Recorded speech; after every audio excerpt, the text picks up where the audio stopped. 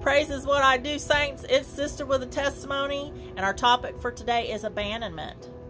We will define abandonment, and we will discover the 4 strongmen behind abandonment. On tomorrow's video, we will launch a counterattack against abandonment, and we will have the victory in our hands when we enter that battlefield. Come along, saints. This is a wonderful journey of deliverance. Abandonment is when a person withdraws their presence and support from another person or organization. They renege on their duties, responsibilities, and obligations, and they betray covenants and commitments. The enemy seduces people, particularly those who play key roles in other people's lives or in organizations' development and progress, causing them to renege on commitments and contracts, making them walk away from relationships and responsibilities. This act of abdication has the power to cause great emotional pain, financial hardship, spiritual misalignment, confusion, and organizational chaos in the abandoned. Abandonment can be physical, emotional, psychological, either perceived or real. It can occur within one's job, career, political or military posts, within family relationships, and also friendships.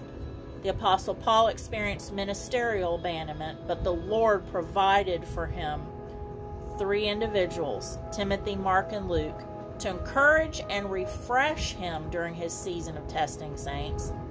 As well, you can receive the same from the Lord if you're willing to repent, forgive, and bask in the presence of the Holy Spirit, knowing you've been delivered and that you can walk that deliverance out. On your own time, read 2 Timothy 4, 9 through 18, and you'll see where Paul was abandoned and comforted.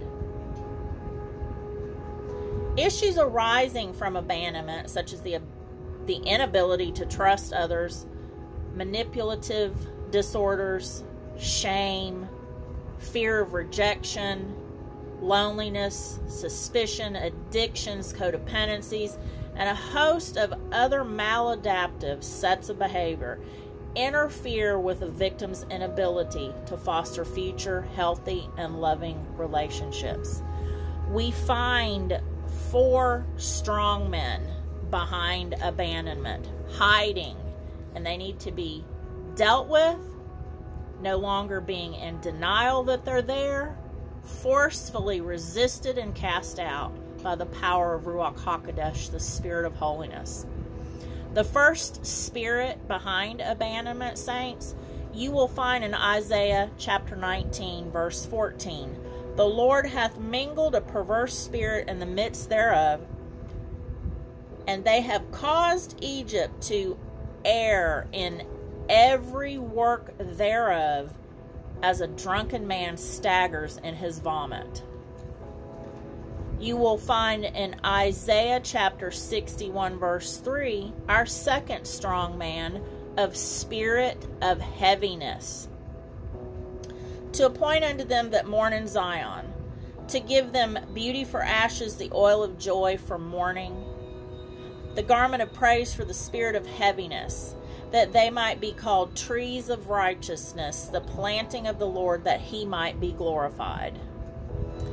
The third spirit behind abandonment, many people have no clue of this one being in their midst. Wow. The spirit of divination in Acts 16:16. And it came to pass, as we went to prayer, a certain damsel possessed with a spirit of divination met us, which brought her masters much gain by soothsaying. The same followed Paul and us, and cried, saying, These men are the servants of the Most High God, which show unto us the way of salvation. And this did she many days. But Paul, being grieved turned and said to the spirit, I command thee in the name of Jesus Christ to come out of her. And he came out of her the same hour. Proof that it is a spirit, saints, and that it has to be dealt with the Word of God in the name of Jesus Christ of Nazareth, by the resurrection power of the Holy Spirit, bringing life to you and death and destruction to that spirit. The spirit of death is the fourth strong man. 1 Corinthians 15:26. The last enemy that shall be destroyed is death. Saints, these are strong men spirits, bringing chaos, confusion, hard feelings, resentments, destroyed marriages, destroyed relationships, destroyed businesses, destruction on a global level, abandonment, hiding behind spirits of perversion, heaviness, divination, and death. These are all spirits that we will be indefinitely studying on, learning about, casting out, and breaking ties with. It's an ongoing process, saints, to be delivered. I declare and decree in Jesus' name that deliverance is the children's bread, and we are the children of the Most High God. There is no spirit that can overtake us or overwhelm us when the Lord God Almighty lives in us. The spirit of Ruach HaKodesh, the spirit of holiness, the same spirit that raised Jesus from the dead.